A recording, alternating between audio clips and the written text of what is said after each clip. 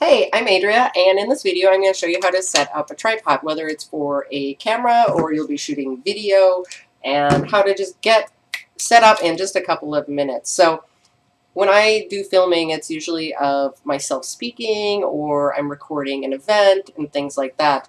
I'm a technology consultant, but I like to capture the moment and things like that. So I bought this on Amazon for probably about $35 or so. I actually have two tripods. This one is an Opekta. I also have a Canon one. When I carry it around, sometimes it's in a bag, but sometimes I just grab it here and bring it along with me as I'm in the conferences and things like that. You may have a bag that you can bring along as well. And here I have my Canon Vixia, which I use to record a film with, so we're going to go ahead and get this set up. Now, most tripods will go up to somewhere between 50 to 70 inches, although there's some mini tripods, but I recommend one that goes above the audience, kind of, where their heads are at, so you can definitely film whatever's on screen. So with most of these tripods, there are basically two sets of legs, so you want to go ahead and undo them, right? And then based on how smooth everything is, all the legs should just slide out. Now again, I was talking about 70 inches, so you want to kind of get the legs all spread and then kind of figure out what the right height is. Because remember, even after you get the legs set up, you still have about 6 to 8 inches here to raise up the camera. So keep that in mind. All right, so what we're going to do is go ahead and kind of get the legs settled there, make sure they're even. Remember that there's always a level, so you can look at that and make sure things are even. And then once they are, go ahead and start locking those legs in place and hold the tripod steady. If you need to make adjustments, you certainly can do that, and it's not the end of the world if it's like a little uneven.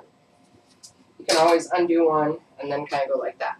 So there, now I have my tripod set up. Now if I want to go ahead and attach my camera, let's go ahead and move this in. So if I want to go ahead and attach my camera, I can actually undo this little area and pull out this piece. This is basically like the camera mount, and this is pretty consistent and standard for most still cameras and video cameras. We can see there it's going to line up. Cool. So let me go ahead and get that lined up, and then basically I'm going to screw it into place. All right. And so on the bottom, I can just screw it into place, and it just takes a couple twists. And this allows for quick release. So then when I'm on site during the day, I put this whole thing in my bag, including the bottom. And then when I get to my new location, I go ahead and I set up my camera. All right. So now we'll kind of tilt this up. And then now I can go ahead and put my camera in here. And then lock that into place. Let me tilt this up so you guys can see a little bit better. And then, as you can see, now I'm pretty ready to go. I'm going to go ahead and turn on the camera and take a look at the view that I'm getting here. And the nice thing with a lot of these cameras is, based on wherever they're at, you can usually flip this around and it'll adjust. So you can kind of see and angle things. And remember, if I turn this a little bit, we can see that I have a level on the side to make sure it's level this way. But there's also a level here as well.